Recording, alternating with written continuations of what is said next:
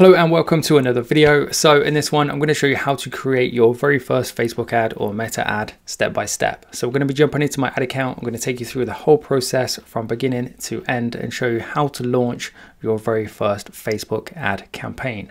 There's a lot of people jumping into e-commerce, jumping into dropshipping at the moment, trying to take advantage of Q4. However, they have very little, if not zero experience when it comes to running ads on Facebook. So my goal for you in this video is to be able to follow me click for click, step by step, and at the end have your very first Facebook ad campaign launched and active, fingers crossed, which will hopefully lead on to making your very first sale. And with that being said, thanks for tuning in. Hope you guys enjoy it, and let's jump straight into it. So here we are in an inactive Facebook ad account, and this is essentially what I would do if I was starting from scratch from the very beginning, about to advertise a product for the very first time. Straight away we need to create a campaign, and our campaign objective is going to be sales, so that's the selection I'm going to make. And then I'm going to continue on and let this just preload up before we make any changes. So the campaign name is going to be the name of the product. This is for an old ad account called Pools for Paws. So this is going to be a dog pool, because that's the products I'm going to be selling in this campaign. I like to separate my products per campaign, and I'm also going to call this L1. So what that tells me, this is my own personal preference. You can structure your ad account a way that makes sense to you, but I typically work on levels. So if I see L1, then I know what the budget is for that, I know what the targeting is for that, and I know exactly what needs to happen next, and I know what kind of results to expect. No special ad categories. We're going to stick with auction, we're going to stick with sales, which we've already pre-selected, and at this point we're going to leave both of these switched off as well. So on we march onto the ad set options, and this is where things can get complicated if you're new to Facebook ads.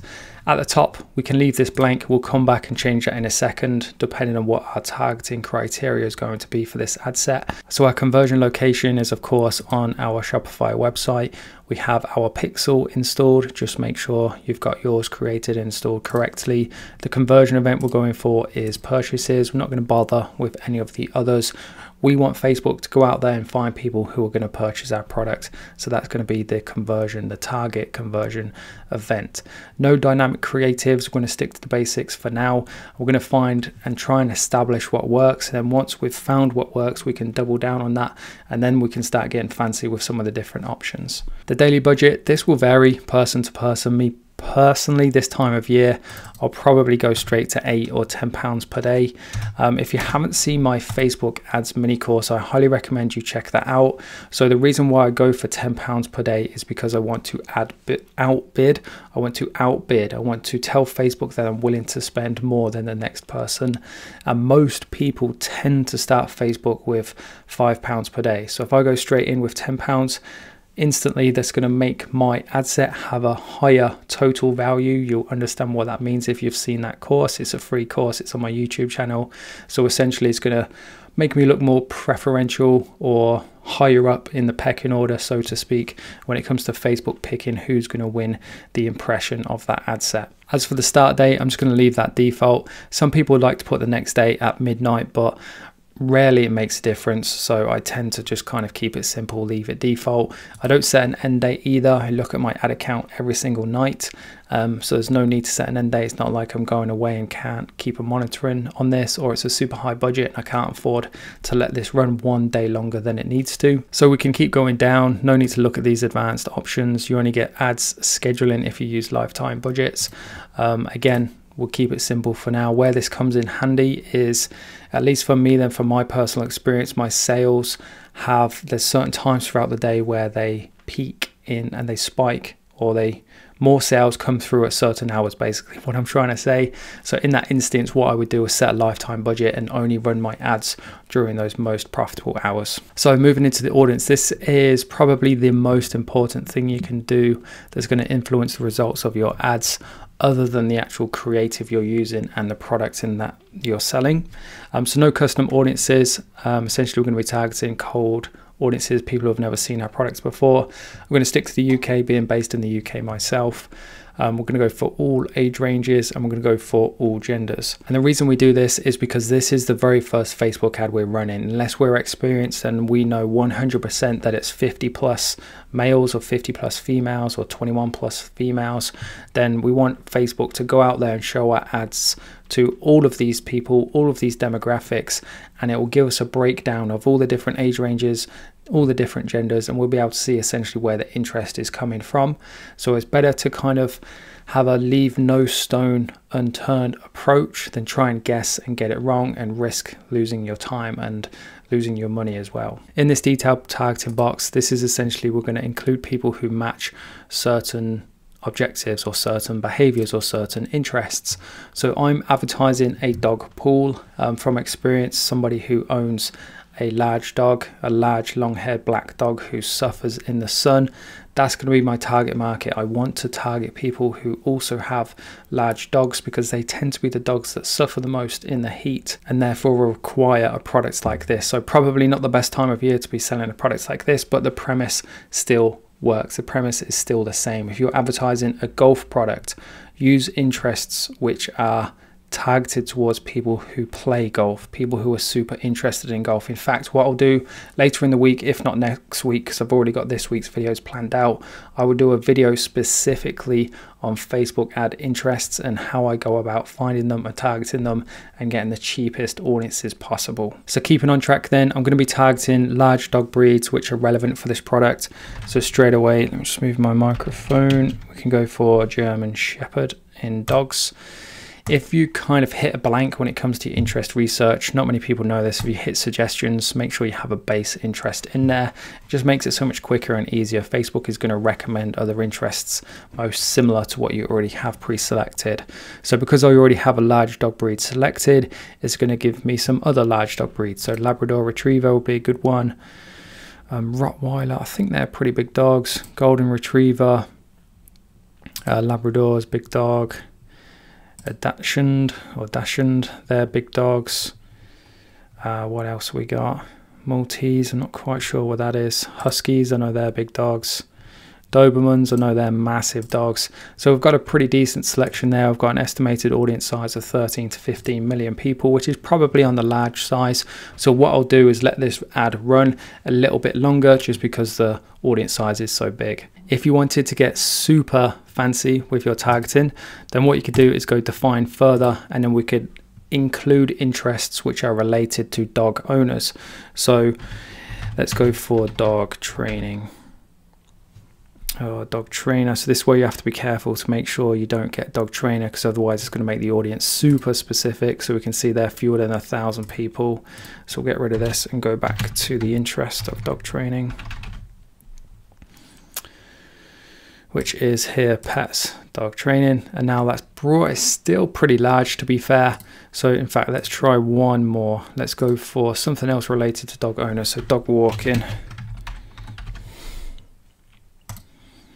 Let's see what we get.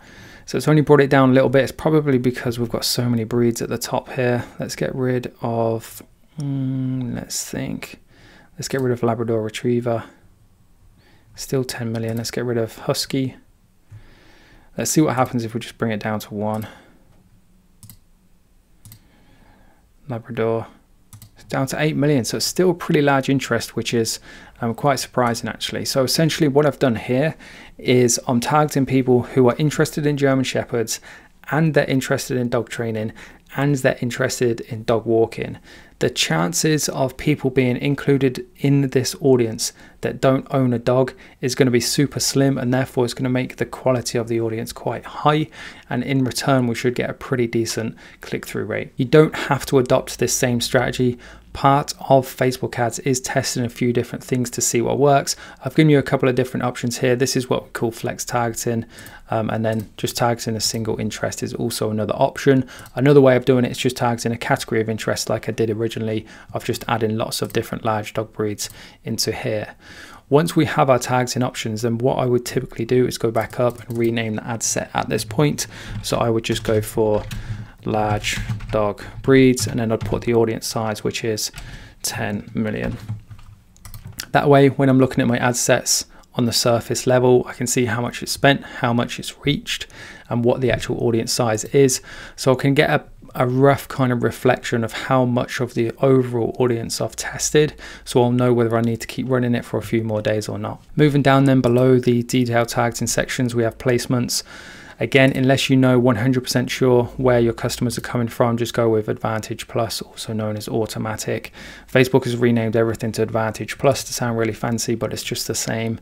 Again, once you've run the test, Facebook will show you which placements are bringing your customers, so you'll be able to then readjust and go again, focusing your budget on those most profitable areas. We can leave optimization and delivery as default, and we can move on to the actual ad creative itself. So when it comes to the ad creative, typically I like to go with two different creatives. One will be an image ad, which I'm going to show you how to set up in this video. And then the other option will be a video ad. Essentially everything is the same apart from the actual visual creative itself. So in this one, I'm just going to go for image one, or you could name it image of a certain dog. Whatever reference you decide to choose is completely up to you.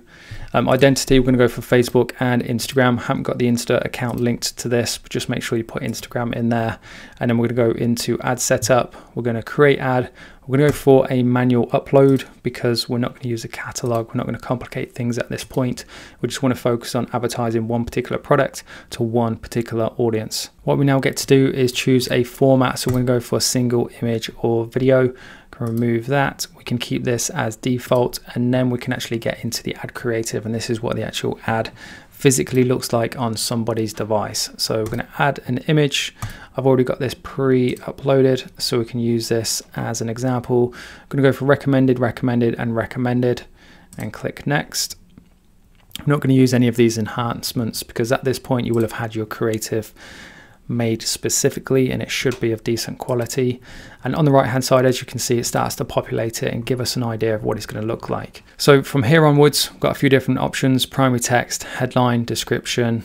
I'm going to remove this, leave that default. Call to action, we want to change this to shop now. Make sure you scroll down and hit shop now.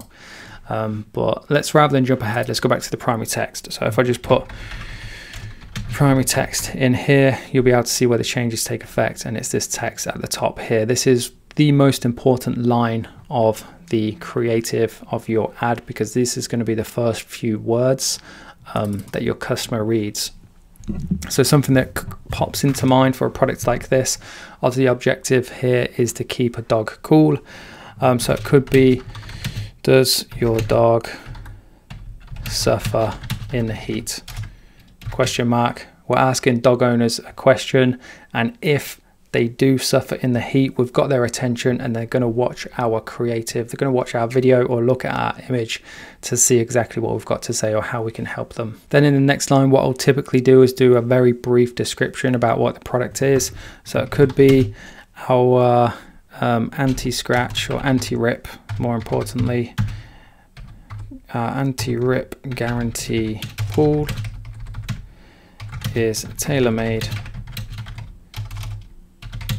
for even the biggest pooches or something like that, or even the biggest dogs, or even the biggest four-legged friends. Keep it friendly, keep it relevant to the niche. The dog niche is not a super professional, super uptight, super strict niche. It's quite casual, fun-loving, and happy. You could even build on this or add certain things like emojis just to help capture attention, that sort of thing. Just make sure you keep it relevant to the type of image and impression that you're trying to give off to your customer. So does your dog suffer in the heat? So after this, we could put the sweating emoji. Let me see if I can find it. So on Emojipedia, this is where I will come to for all of my emojis to copy and paste them across. So this is obviously quite attention grabbing. Back to our ads manager, go paste that in. So does your dog suffer in the heat? Straight away it's going to capture attention. We could even put like a dog emoji next to that, so they know that we're talking about dogs. Even though we've mentioned it, people will skim over things. They don't read every single word. So once this loads, we can copy this in. Anti-rip guarantee pool. So we're solving a pain point. As a dog owner, a large dog owner, every pool we've bought for him, he just jumps in, ripped in the space of seconds.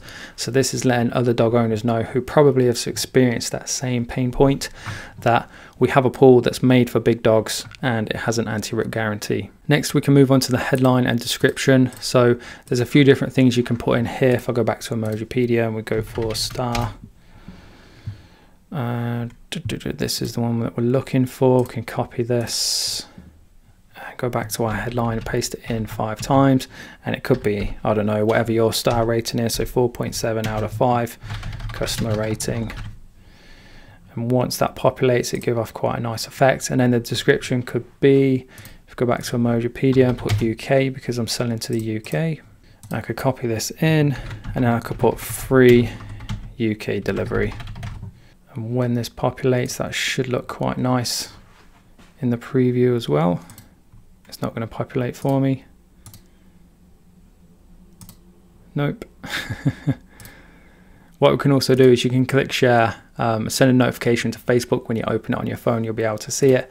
Or if we go to link sharing and go to 30 days and then copy this, it will open up in a new tab and we'll be able to see exactly what it looks like. We'll let that populate and come back to that in a second. Okay, so for whatever reason, it doesn't want to work for me today, but that's fine. Once we've published it, we can obviously just make sure you go back and just double check it does display exactly how you want it to. Moving on then, to finish the video off, we've got a shop now call to action, no info labels, the destination website URL. This is going to be the actual product page URL. So when people click that button, it takes them to the very page in which they can hit that add to cart button. This is imperative to your success. This is super important. If you put any other link, if you put your homepage link in, it's going to significantly affect your conversion rate, significantly harm your results. So make sure that you copy and paste the product page URL and you test it is indeed the correct one as well. And so with that being said, there's nothing else to go through. All the default options, you can cross-check these against yours. You've got website events, you've got the correct URL in there that's been verified, of course. And then when you're ready to go, you simply hit publish. And it takes a little bit of time, but then essentially it will go into the review process. It can take anywhere between sort of an hour and maybe 2 days for Facebook to review the ad and okay it. It will let you know straight away if there's any errors. So I didn't put any URL in down here. Hence why this isn't working. But what will happen is your ad will go into a review process. It will say in review and you'll get a notification of when the Facebook ad actually goes live. And then it's out there in the big wide world for people to see, and you never know when that first sale is going to come. It's an exciting time. And if you do get that first sale and it's because you've followed along this video, I'd love to hear it. Make sure you come back or reach out and contact me in some way and let me know. And so with that being said, then guys, that's it for this video. I hope you've enjoyed it. Thank you for staying with me this long if you're still here. If you want some extra help on top of this, make sure you check out the free training in the top of the video description below. You'll also get access to 194 profitable product ideas handpicked by myself. All of that for free, so make sure you check that out. Thanks again, guys, and I'll see you in the next one.